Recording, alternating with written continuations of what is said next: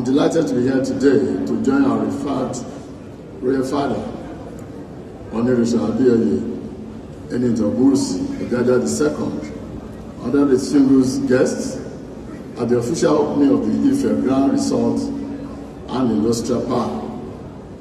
I heartily congratulate Kabiyesi, the Arole Odua, and Ooni Of Ife on the official unveiling of this brand new city of hopes, which has been conceived to generate employment for our youths, empower them, as well as showcase the rich cultural heritage and value of Ile-Ife, spread on over 1,000 acres of land. The result, consisting of facilities for lodging, accommodation, a 3,000-seating capacity meeting incentive conference, an event center branded Ojaja Arena, and multiple industrial parks, will certainly only have been the product of a fecund mind like that of Kabiyesi. For anyone familiar with Kabiyesi's trajectory and passion for youth and socio-economic development, this indeed will not come as a surprise. In 2016 alone, Ooni Ogurusi empowered 250 youths in diverse agriculture-related schemes and has since improved on it. He founded the Ooni Ogurusi Youth and Employment Summit, an annual engagement launched since he ascended the throne of his forefathers as a solution to the problem of youth unemployment, poverty, and ailing economy. In 2019, he organized a summit on addressing growing youth unemployment in Nigeria, the significance of made in Nigeria and by Nigeria, to rally Nigerians to patronize made in Nigerian goods. Ooni Ogurusi donated motorized local fumigators to states across Nigeria during the COVID-19 pandemic. He also partnered with Afebalola on clinical research to develop drugs and vaccines to combat the coronavirus pandemic. As a government, we are immensely proud of your achievements since your assumption of the throne of your fathers. This sprawling edifice is another worthy feather in this regard. I must note that this result, no doubt, is in tandem with our administration development agenda, which is focused on revitalizing our economy and stimulating the local economy for the maximum growth. This we are doing by leveraging on the first instance our competitive advantage in tourism and culture, mining and agriculture. Our infrastructure development plan is also clearly targeted at ensuring that we open up latent economic potentials of our towns by ensuring that our people are supported with requisite social amenities of decent living. Therefore, we are immensely grateful to Kabiyesi for joining forces with us to strengthen our economy. I urge other royal fathers to take a cue from Kabiyesi by using their influence and instruments of office to support the development of our state.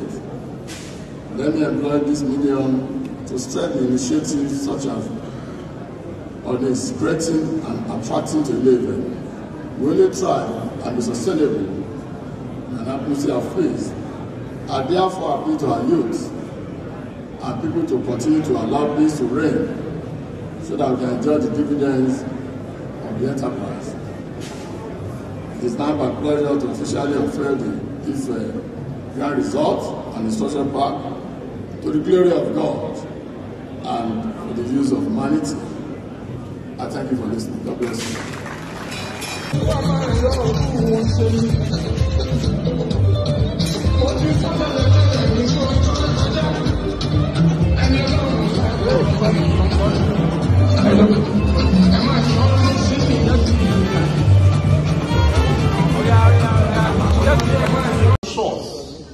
The very source of humanity and mankind, the source and the soul of the Yoruba people, our pride, our strength, and our joy. This beautiful resort, which shall endure and go from strength to strength by the grace of God. I am proud of him. I am proud of the people of Ile-Ife. I am a son of the source. My great-grandfather brought Christianity to this land. My grandfather was part of this land. My father was part of this land. I am part of this land. And my ruler, my traditional ruler, my king and my Lord, who I pray for every day, is the only man on this earth that will say, Femi, go in this direction and I will go. No other man can do that, whether presidents, governors, or whatever. You know why? Presidents and governors come and go. It's only a question of time. But the traditional ruler, our king, the king of the source, our soul, our strength, the one that stands before God for us all, the one that, the custodian of our traditions, and the custodians of the soul of the Yoruba people, in Ile-Ife, he endures from the time he climbs that throne to the time that the Lord calls him. Therefore, he will be there for many, many years. And we shall stand before him, bow before him, and honor him. And we shall honor the people of Ife. Great Ife, I love you. I know you love me, and I love you, and I will always love you. Thank you, Kabi. Thank you for your guidance, friendship, and humor. Moses, thank you for your being there when we need advice and access. You guys just get it.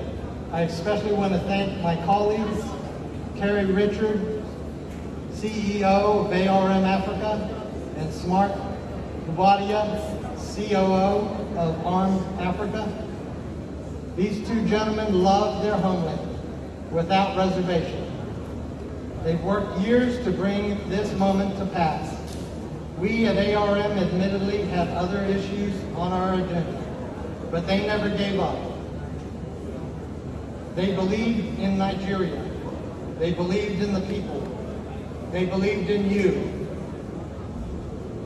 They helped me believe in you. I love it here. ARM USA is coming to Nigeria, starting with Field Ife. Today, I am in Nigeria. Thank you very much.